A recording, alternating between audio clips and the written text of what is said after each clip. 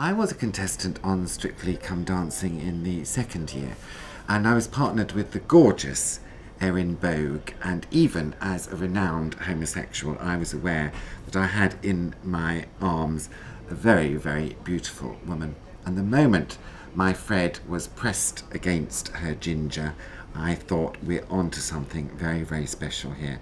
And even now I can cut a rug if I find myself at a wedding. The problem is, dancing with Erin is like driving a Ferrari, whereas if I go to a wedding and dear Auntie Tess, who's 99, asks me to get up and dance, that is, by comparison, an old banger.